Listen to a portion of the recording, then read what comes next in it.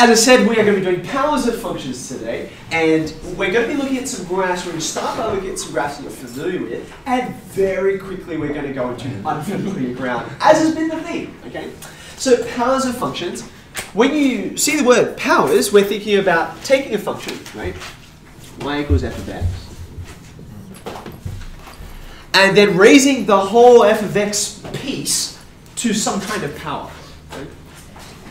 Strictly speaking. So the classical ones that we're going to look at, the most important ones, the most important powers are a half and 2. Those are the most common ones. You will see them all the time when you take the square root of a function, when you square a function. There are some quite predictable features that are important for us when we have a look at this. Okay?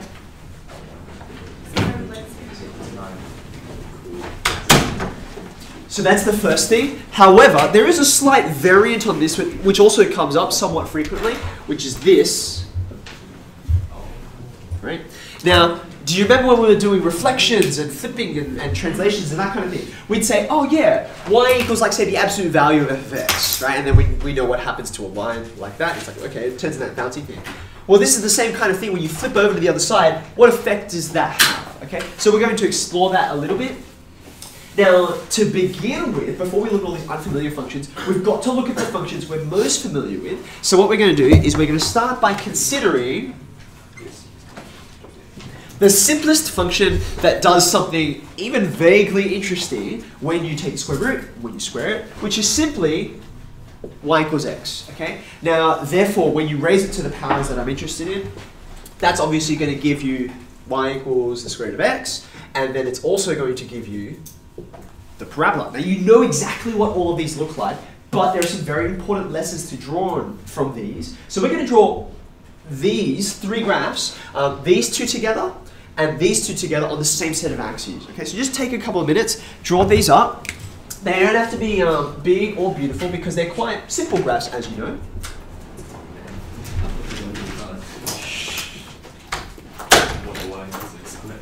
Yeah, it's all about that one. Alright, so we've got 2 sets of axes. What I'd like on each set of axes is the y equals x line. And then in addition to that, over here we'll do root x, over here we'll do x squared. So we'll superimpose that on top and then we'll notice some things. Okay, alright, so why don't we have a look at these?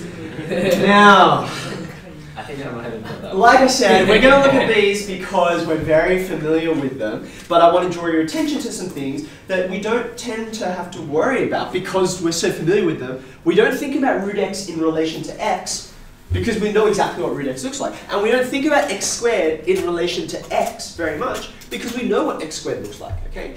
So we're going to notice lots and lots of little features about this. We're going to look and look and look and see what we notice. Okay, so first thing, let's begin with root x. I immediately notice that y equals x has no domain restriction, but y equals root x does have a domain restriction, and that is because?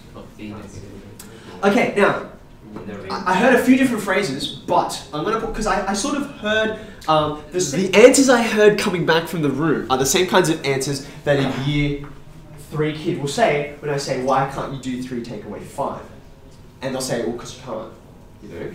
You guys are Extension 2 students. You know about square roots and things underneath square roots. You have better, more specific, accurate language to explain why on this graph, let me give you a clue. This graph, I can't have all values. Why not? There's no imaginary. Okay, I have no imaginary units on this. That's a real set of real numbers. That's a set of real numbers. Now, you guys know that the square roots of negative numbers do exist. They're just not on this graph, right? They're on the Argand plane, and I don't have the Argand plane here. If I did have it, I guess it would come out, like this would be the real part, and I guess because this axis has been occupied by another real number, I guess the imaginary part would come out this way, okay? So if you want to imagine the imaginary axis, no, I don't have it, sort of extending out this way from the board, okay? So what you're used to looking at, I can't draw on here because I don't have any axes for that. Rather, over here where I do have just real numbers, I've got nothing, okay? So that's fine. What else do you want to tell me about this root x, particularly in relation to y equals x? Any things you want to tell me about it? intersect. Okay, so there's a point of intersection, right? There it is. In fact, it's so important we should say what it is. It's 1, 1. Okay. Now, why is that the intersection? Why is that the intersection? Because the square root of 1 is itself 1. Now, that's not the only point of intersection, is it? What's the other one? 0, 0. 0, 0. And that's also important, so we should put that in as well. Because there are only two numbers in existence whose square roots are themselves, and they are 0 and 1. Okay, so that's good. That's the first important thing to note. What else can you tell me about this graph? What else do you observe?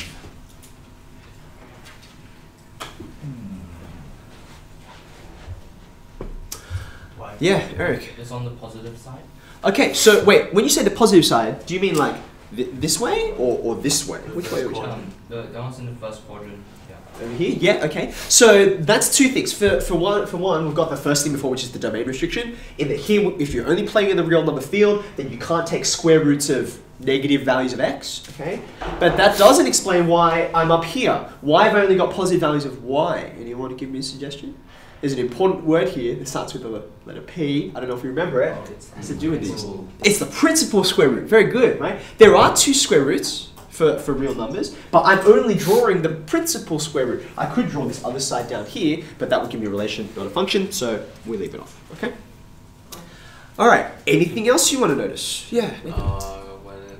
When x is less than 1, the square root of x is greater than y equals x, and when x is greater than 1, then it's less than y equals x. Yeah, very good. Okay, and this is a really crucial point. In fact, maybe, in terms of graphing all these other guys that we're going to shortly, maybe the most important point.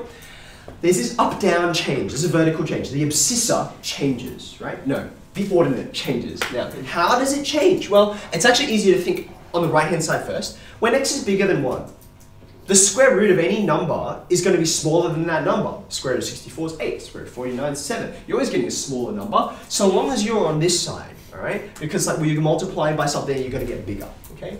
But when you go in between here, from 0 to 1, the square root of a number is bigger than the number, yeah? Like for example, the square root of a quarter. The number that when you multiply it by itself gives you a quarter is, of course, a half, right? And a half is bigger than a quarter. Okay. Now this is very important. When you are were drawing graphs like this, right? Right. One of the things we noticed was that wherever y equals 0 is a really critical point, because when you flip it vertically, all those zeros they stay the same. Yeah. So for example, something that looks like this would become something that looks like this, right? So zeros are important. Okay.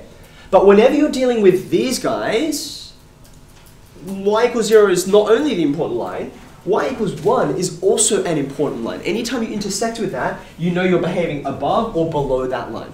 Okay? So it's really, really important. Okay, one more thing to notice for me.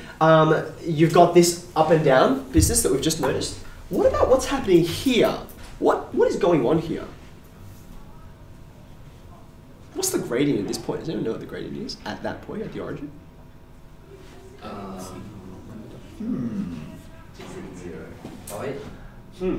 It's not.